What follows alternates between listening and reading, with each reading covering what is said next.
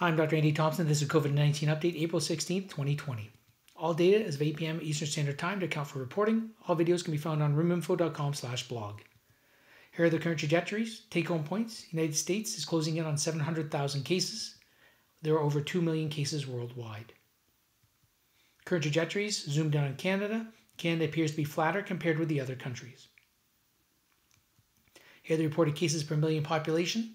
Italy, Spain, Germany, France, United Kingdom, United States, and Canada. Take-home points, Germany and Canada seem a bit flatter trajectories compared with the other countries in terms of cases per million population. Here are the percentage of deaths. United Kingdom is highest at 13.32%, Germany is low at 2.94%, Canada around 4%, the United States just over 5%. Here are the deaths on the last 6 days. The first number at the top is the most recent day. Take-home points. Deaths seem to be picking up a little bit in Canada. We had 181 today. United States is at over 10,000 deaths in the last 3 days. United Kingdom and France are still climbing. Germany is now starting to increase. And Italy and Spain have certainly not fallen greatly. They're still grumbling along. Here are the deaths per million population. Take-home point here. Canada is still under the United States, but we had a slight uptick over the last couple of days. We'll have to keep an eye on this. Here are the estimated reproduction numbers. This is over a 7-day period. You'll see that all of the countries over 7 days are below 1 in terms of the reproduction number.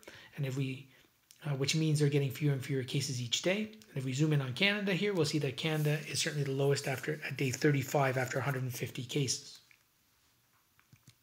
Another way to look at that, here are the new cases per day. And Italy and Germany and Spain have come over the hump. Canada, United States, United Kingdom, and France are just cresting the hump. They've had a few more cases the last few days.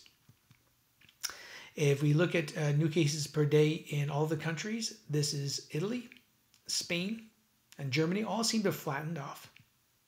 France still quite erratic.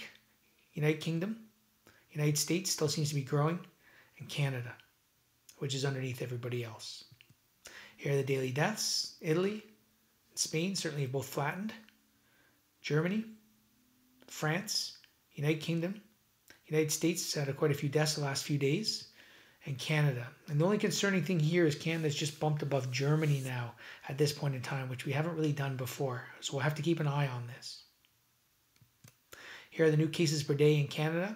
We had 1,550 today, and you can see that Canada is kind of rolling along here up and down. So although we hope we'd flattened here and come down, we certainly had an uptick the last few days. Now this might be due to increase in testing though. We are, however, grinding along. Here's us versus South Korea and the United Kingdom. We're certainly much higher in South Korea, but not nearly as high as the United Kingdom. And you can see us just slowly grinding along there. Here are the provincial cases of COVID-19. Here's Canada at over 30,000.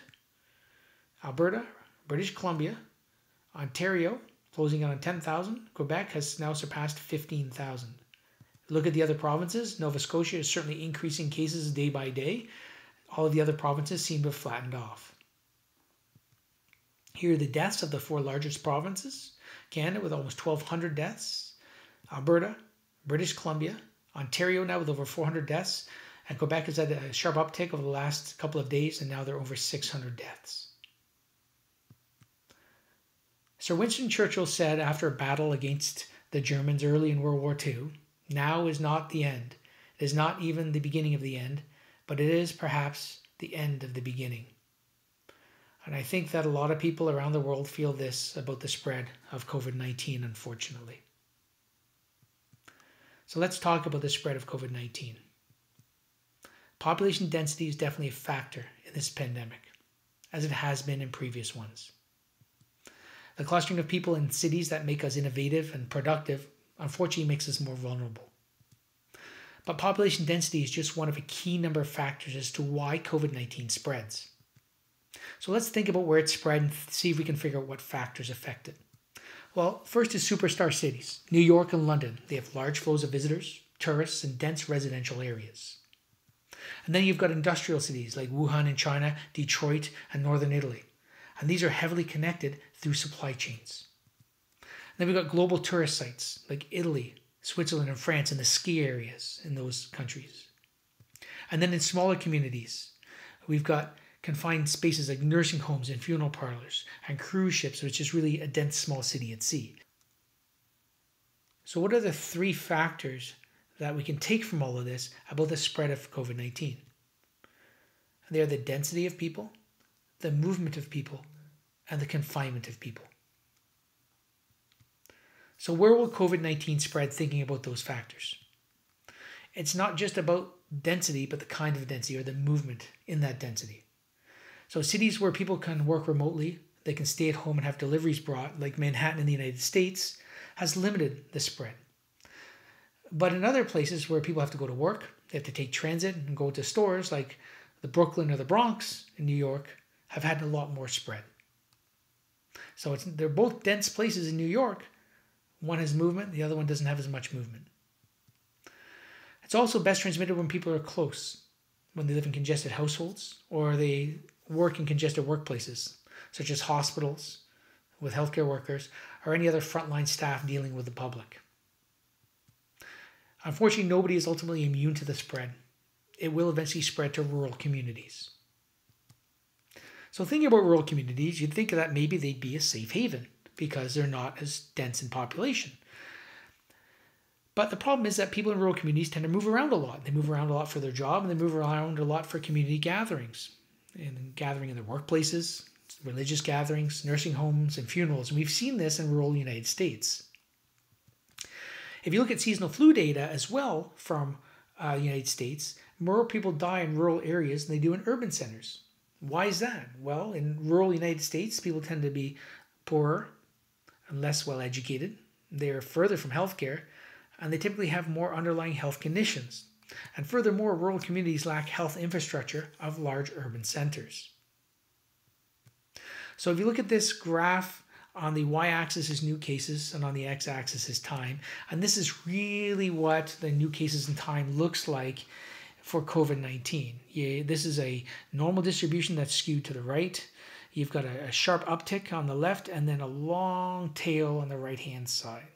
And that first uptick is called the bump. And we've gone through that, and that's taken a month or two to get up to the top. And now we're unfortunately in something called the grind, which is going to take a whole lot longer. And this is as we social distance, and this ultimately spreads around our communities. So remember, for the spread of COVID-19, contact rate is the key. And remember the three letters DMC. D means density. You don't want to be around too many people or in dense areas.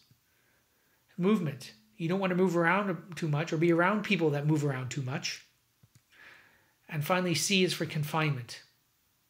This virus is spread better in confined spaces when a lot of people are around. Here are the graphs from John Byrne Murdoch at the Financial Times. Again, there's 6 graphs. The first 3 graphs are the total number of cases per deaths. And the last 3 graphs are the average daily cases or deaths over a 7-day period. The United States is now approaching 700,000 cases. Turkey here is still battling a severe outbreak. And Japan is going to pass South Korea over here as total number of cases. Let's look at the total number of deaths. Take-home points. United States up here now has the highest number of deaths at over 20,000. Australia is still flattening out and looking pretty good. And the United Kingdom is still trending above Italy. Canada continues to kind of grumble along and slowly grow in the number of deaths. Here are the subnational numbers of deaths. Take-home points here. New York curve is tapering, but has now passed Lombardy for the world's highest subnational death toll. New Jersey and London are still sloping upwards and likely to pass Catalonian hospital death toll. Here are the average number of cases per day. Take-home points. The United States and United Kingdom appear to be peaking, although we can't speak too early because they've had a few more cases the last few days. Again, the Fab Four, Austria, Norway, Australia, New Zealand, all look still pretty good. And China is still grinding along off to the right-hand side there. Here are the average number of daily deaths. Take-home points here. United States and United Kingdom continue to climb. Australia, Norway, and Austria are still success stories and look good. And Canada, unfortunately, is still back growing a little bit. And this is the subnational region number of daily deaths. Take-home points. New York daily deaths look to be peaking. London, England also looks to be peaking. But other areas in the United States and many states still look to be trending upwards. So remember, folks, it's now more important than ever to hold the line, keep that virus in. Remember, density, movement, confinement. You can go to collinsclothiers.com under Canada Strong, get one of these awesome hoodies or t-shirts to support your local small businesses and frontline workers. You can also visit Bill at thephysiotherapyroom.com to get some great personal protective equipment. Remember, do your part to flatten the curve. Stay home, stay safe, and please save lives.